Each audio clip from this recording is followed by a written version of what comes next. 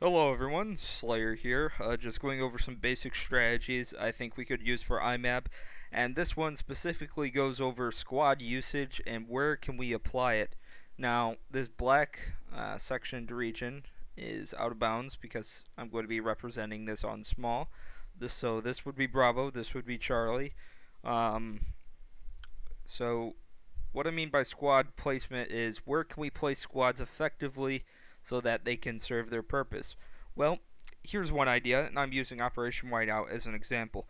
Now, as on most maps, you want the bleed, so you gotta get the trifecta, these three flags.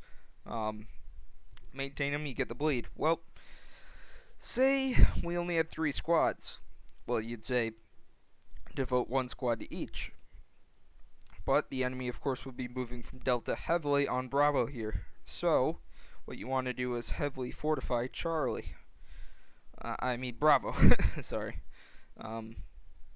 So, what I have in mind is what we're going to call a kill squad, or a home guard, I guess you could say. These are the guys you send in right away as fast as possible. They secure the site, they hold it until the main army gets there. So, I think what we do for this is take the transport chopper. It's fast, easy, and accessible. So you take this right into Charlie here, you drop down on it, and you secure the site.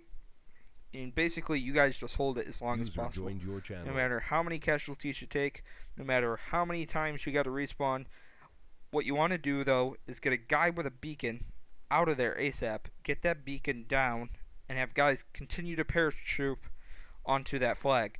Now, in the meantime, if the chopper survives long enough, we would take it down, get to the next flag, drop on there, and the entire time it's dropping, we can have reinforcements in the main army get off, go straight into the flag, and that's really fast, effective, and that also leaves the 2 pieces of armor, an MRAP, and whatever means necessary. Of course, at the same time, we can use the little bird as a escort for the chopper.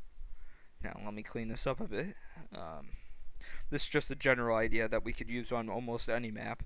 At the same time, our pieces of armor would be moving up right into support the main army, and that's when we form a defensive line. Now, with the kill squad and the armor and the main army, that's when you just form this huge defensive line, defending this flag at all costs. You want to maintain it while the reservation or whatever forces we have available will be getting the 3rd flag. Meanwhile, HCOs and key members of other squads will be at the back flag, capping it, securing it. The main thing that we need to focus on is beacons. If we can get beacons up in key locations, for instance here, there, and here, possibly one there, that way we get total map control. If they're coming down the middle trying to flank, bam, spawn there. If they're coming around the top trying to get into Bravo, bam, spawn there.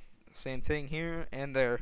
Meanwhile, we really need air coverage. That is our main thing. We need someone in the air who can cover it, make sure our transport chopper is doing good. Now, the enemy, of course, if they see guys just jumping right onto Bravo, not with the main force, just like a small squad securing it, they're going to try to do the same. So we need guys who could go in, kill silently. That's the thing about these kill squads. They need silencers. They need to be quick, quiet, and effective, and they need to get that beacon up ASAP.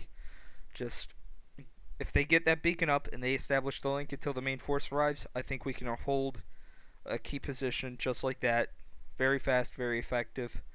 So, I'm going to be trying to get up as many of these strategy type videos as possible, especially for the new guys. So, look for them on the War Room.